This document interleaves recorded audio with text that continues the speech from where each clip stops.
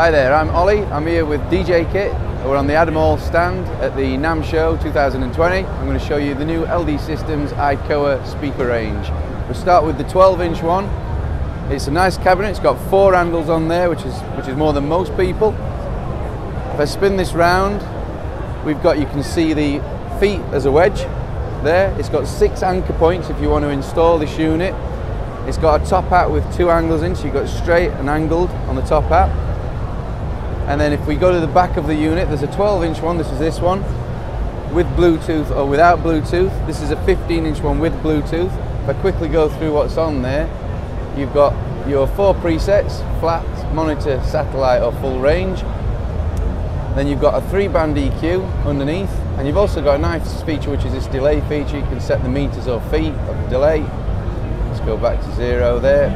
And then you've also got a simple on and off Bluetooth, and then you've got some settings if you want to change the brightness of the screen and things like that. You've got 2 combi jacks, jack and XLR, with the volumes above. You've got an auxiliary in, system out.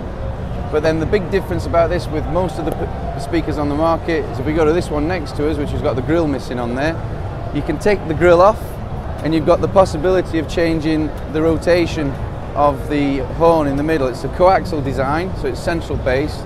It gives you 4 bass ports. It actually gets a little bit more bass sound out.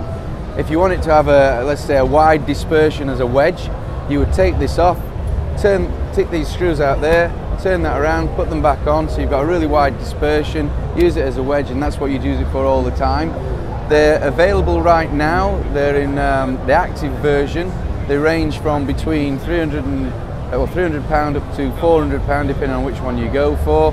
There will be a passive version coming, and then underneath you can see this is an 18-inch sub, and there'll be a 15-inch sub, and that'll complete the range, available in white and black. It's only the active ones that are available now, and you can buy them from DJKit because they've ordered them, so they'll be in there next week. Thanks very much, guys.